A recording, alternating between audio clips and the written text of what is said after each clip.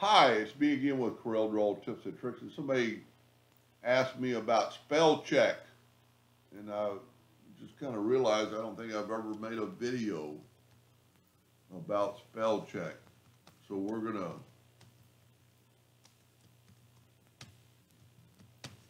gonna misspell check for sure, and I've got it highlighted. Well, when you have the text tool connected to it, it should highlight. There's a couple of ways to double check some things. Go to Options, Corel Draw, and go down to Text. And it's only when I've selected it.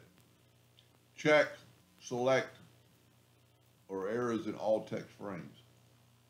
So now even if I check off that, it shows me that the spell check is not, that word's not right. Now you can always, you can do this all the time.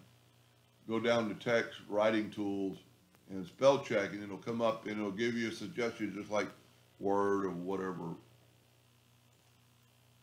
So I'm not 100% sure if this is default, but show errors in all text frames.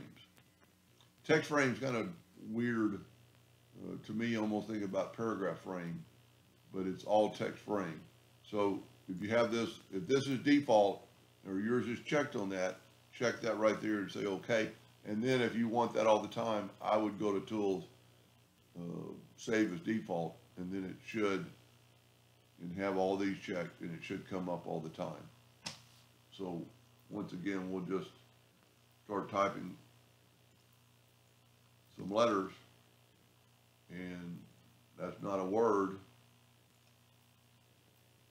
and it didn't come up. Well, oh yeah, it did. I'm sorry.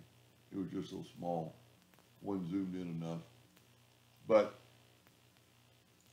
if we go back to Tools, Customization, Corel Draw, and turn that off, look at it now. Select it or not, it's not going to come up. Now, if you take the text tool and put it on there, it'll come up. So there's the difference. Tools, Options, I would leave it, unless that just bugs you, all text frames. Perform automatic spelling check. Say okay.